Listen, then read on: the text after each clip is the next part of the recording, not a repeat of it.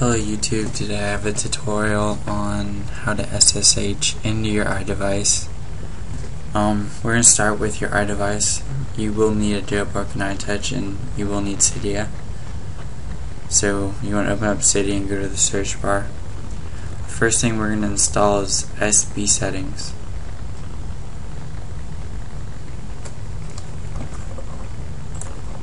So once that loads, you want to scroll down. As you can see, it's from Big Boss, so you should have it. It has a little smiley face looking square next to it. At the top right corner, mine will say modify because I already have it, but yours will say install. You want to go ahead and install it. Your device may have to respring, I'm not sure. The second thing you'll need is open SSH.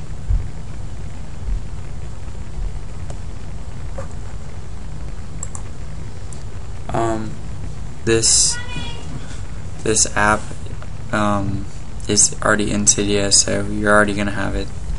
So click open SSH, and again at the top right corner it will say install, not modify, so install it. You may have to restart your device after this, but I'm going to show you how to open it now. So on the signal, you want to drag to the time,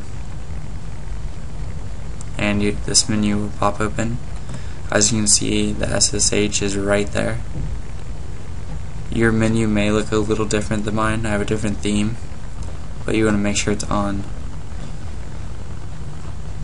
And now you want to go into your settings on your iDevice.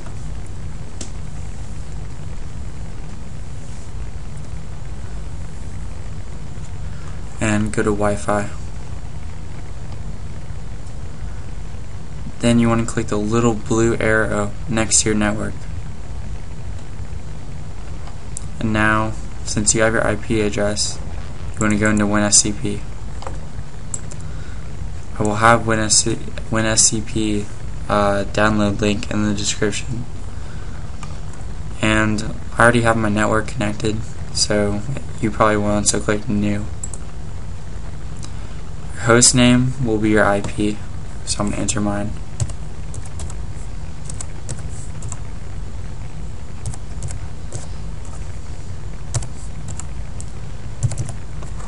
And username will be root,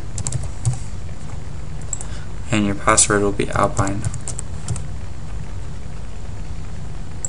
ALPINE if you don't have it. Port, just leave it where it is. And you want to click save or login, doesn't matter. So make sure on your iTouch that SSH is on, and you want to click login.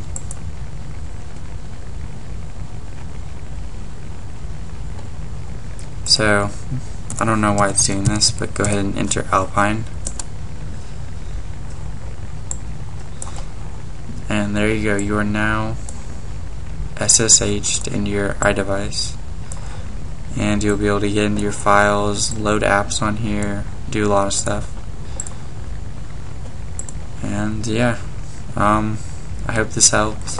If you have any questions or comments, just write them.